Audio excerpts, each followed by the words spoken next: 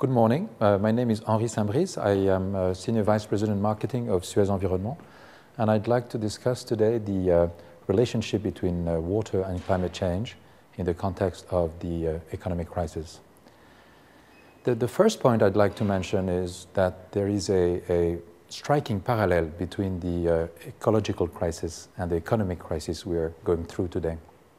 Actually, it's interesting to see that in both cases we've been living on credit, and in both cases we have now to pay our debt. The fact that we have been negating the externalities in the natural resources and the real price of natural resources has brought about the climate change crisis. And on the same side, on the economy, the fact that we have been negating externalities such as debt and off-balance sheet burden has created the economic crisis.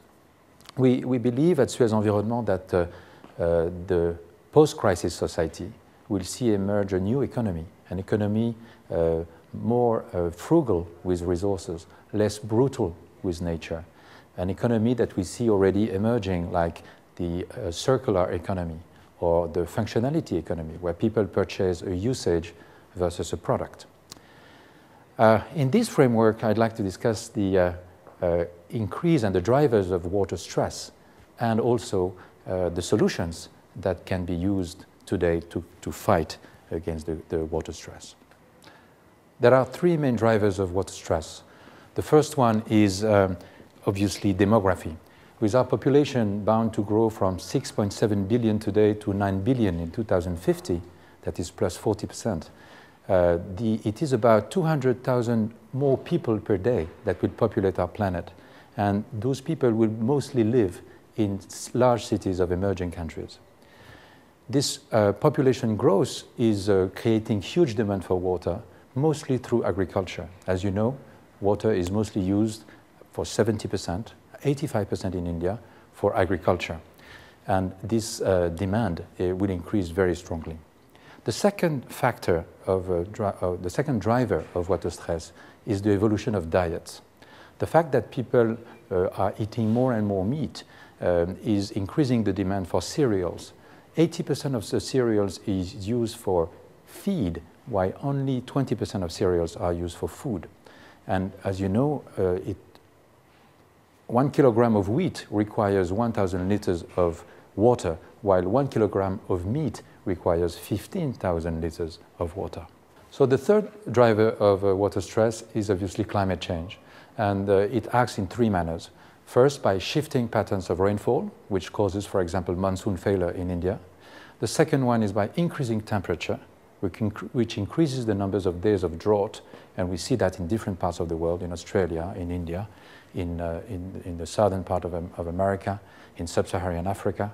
And the third factor, obviously, is the increase of the level of seas, which puts lots of parts of the globe under risk and under stress.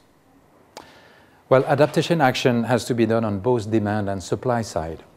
On demand management, there will be no water policy independent from agriculture policy. Agriculture water efficiency is a key parameter to reduce water stress. Saving municipal water also has a very strong potential. For example, the leak reduction we have achieved in Casablanca, where we manage the water system, equals to the consumption of 800,000 inhabitants. Increasing supply is the second option. There is huge potential with non-conventional sources of water, such as desalination and reuse. There's about 2.4 billion people who live near the sea, and desalination is already an option for 200 million people. Today, about 1% of drinking water is brought by desalination. Reuse is also a very strong option. Out of all the water that is collected, only half of it is treated, and less than 5% of it is reclaimed. To conclude, I'd like to say that decisions we make on water today will impact us on the long term. Infrastructure water that we're building today will survive in the climate of the 22nd century. Therefore, adaptation action must start now.